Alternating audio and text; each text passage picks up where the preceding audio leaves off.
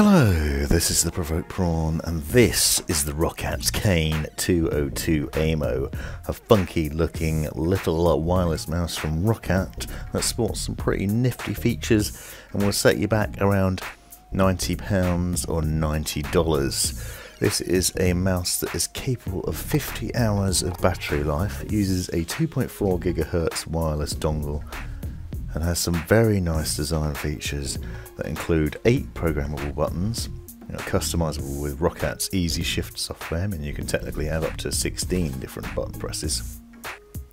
As I said, a maximum of 50 hours of battery life, 16,000 DPI with a DPI switching button at the top, and more, and I'll include all the specs in the description below, as well as links to see the official page and purchase this mouse if you're interested.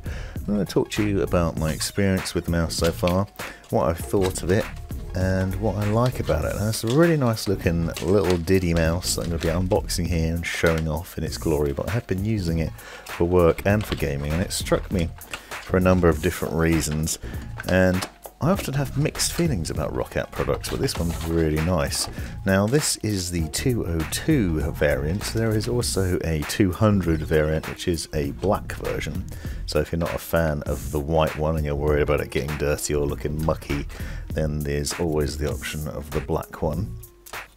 However, I do think the white one is pretty nifty. It also comes with a durable, dirt-resistant hyper anti-wear coating, and that's Roccat's wording, which basically results in this kind of smooth but tactile, rubber-like resistant finish, and it's quite nice in the hand. You'll also see this like brushed aluminium style plate in the middle near the mouse wheel, and just a really nice feel. I will note that it does feel pretty small in the hand. It's not a large mouse by any means, but it's not tiny either.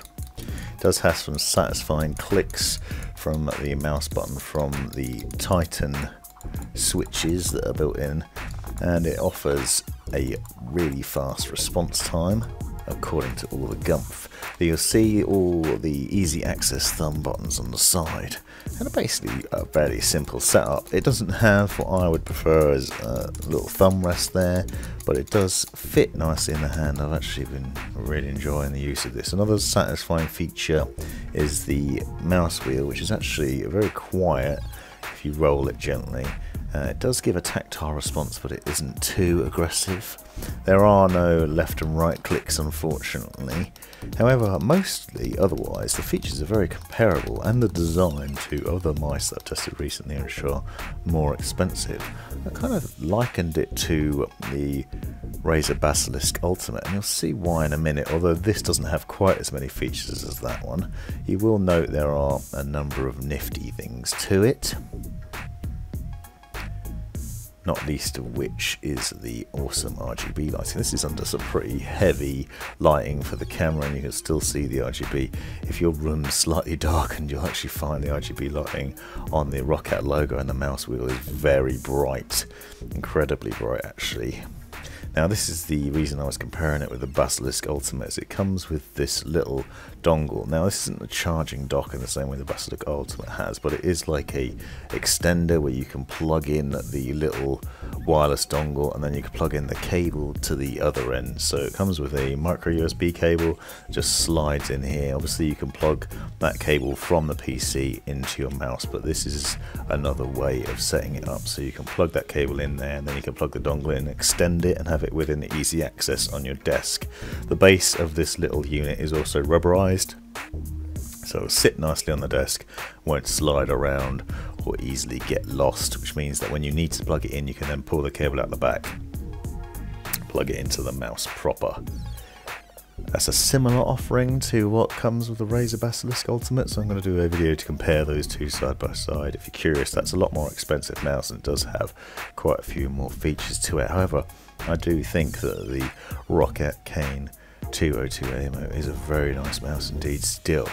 Much more affordable and perhaps a nicer looking mouse, depending on your opinion. It doesn't have as many RGB lighting zones, there's only 2 here instead of something like 16 on the Basilisk Ultimate, but this still has multiple programmable buttons, DPI switching, and a really nice looking design.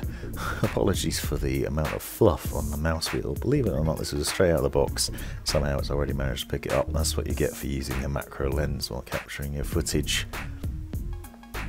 A close up, you can see that sort of middle panel there with this brushed aluminium styling to it. It's really hard to do justice to the finish on this. As I said, they've got this durable finish to it, and you can really feel it in the hand. It says it's going to be dirt resistant and anti-wear, that coating that they've created, so hopefully should mean that even with the white one you should be able to carry on using it for a long time to come without it getting filthy. Here you can see the plugging in of the micro USB cable, really easy to do, no fiddling or faffing, and even for someone as clumsy as me.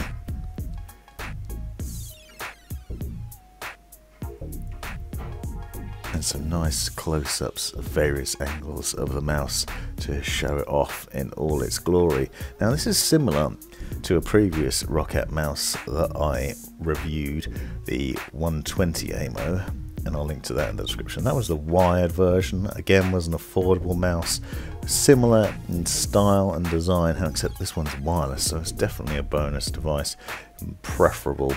And as I said, it puts out around 50 hours of battery life. One thing quirk I've found with the wireless functionality is, usually if you have a wireless mouse, you turn your PC on, you wiggle the mouse, it brings your PC back to life and the mouse, but actually it doesn't do that with this one. You have to press one of the left or right buttons in order to activate it, which is a bit unusual, but I think that's a bonus because it means that it's gone well to sleep and it's not going to be using the battery when you don't want it to. In a minute I'm going to show you the Roccat Swarm software and the customization that you can do there. You can set various levels of DPI that you can switch between by pressing through these. Obviously you can't cycle up and down, but you can cycle up and through them, and you could, in theory, assign some of the other buttons to then customize it. As I said, it also has the Easy Shift software, which, if you don't know, essentially allows you to choose one button as an Easy Shift mode, so you press and hold that button, and then you can add a secondary functionality to the other buttons, and I'll show you that here. So this is the Roccat Swarm software. You'll note for some reason it comes up as the Kain 200 Aimo in the software, probably because the 202 is just a color variant. And you can see that you can adjust all sorts of things, double click speed, pointer speed, and you'll see here the DPI switcher. As you press that DPI switching button on the mouse, it switches between them on the software, and you'll note there's a slight delay as it updates because it is in wireless mode at the moment, and you can set it to a maximum of 16,000, which is really high, ridiculously high in fact, so it's worth adjusting that down a bit in my personal opinion. Somewhere around 3,000 is usually good. You can also calibrate the mouse depending on your surface. You can go into a calibration system and then move the mouse around and try and catch the little pointer to automatically set it to the right level. Then we go into button assignment, and you can see from here you can adjust the 8 different buttons on the mouse, and you'll see where they are and where they're numbered, and you'll see the standard buttons, and you can adjust through all sorts of things there. And then on the right hand side you can see the Easy Shift functionality. You can also choose from various different presets, so for example you can set for the precision preset, and you'll see number 7, then the rear thumb button, is then assigned as an Easy Shift button, and you can then choose to activate certain things. So for example, I've set it here, Easy Shift, and then left click just opens a folder on my desktop to give me easy access to the videos that I'm editing, and it was just a test. But you can do other things. For example, you could set another button to a specific macro, so you could record macros that you want to use in game and then set them up. And that's really nice functionality, and it's a really cool option within Roccat software that comes with the keyboards and mice as well, so a variety of different things. You can either see the status of the battery and how long it's got left, so even at 80% of the battery, still got 32 hours left. You can also adjust things like the lift off control at distance. Lifts off from your desk before it stops responding, and you can adjust that. There's so many different settings within this software. I really think the Roccat mice are probably undervalued considering the amount of adjustment you can make within the software. Not only are they comfortable and capable mice, they also have plenty of customization options. Hope you found this video useful. Let me know in the comments if you have any questions. Thanks for watching. This has been the Provoked Prawn. Hope you found this video useful, interesting or hilarious. Be sure to subscribe and check out these other videos, as well as taking a look in the description for links and information you might find useful. Let me know in the comments if you have any questions or anything you'd like to see extra about this, and have a great life.